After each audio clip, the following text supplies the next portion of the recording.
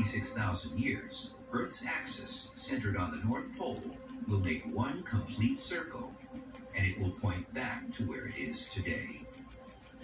And Polaris will overthrow Vega and reclaim its title as our North Star. The closer a star is to one of Earth's poles, the more its position remains fixed in the sky. Astronomers call these stars circumpolar, meaning that they're visible all year long.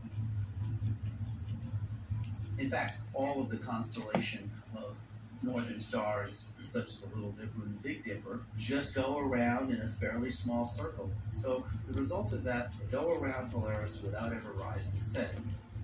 The further south you go, the more constellations actually rise, say at the beginning of the night and set at the end of the night, and so they don't have that magical property.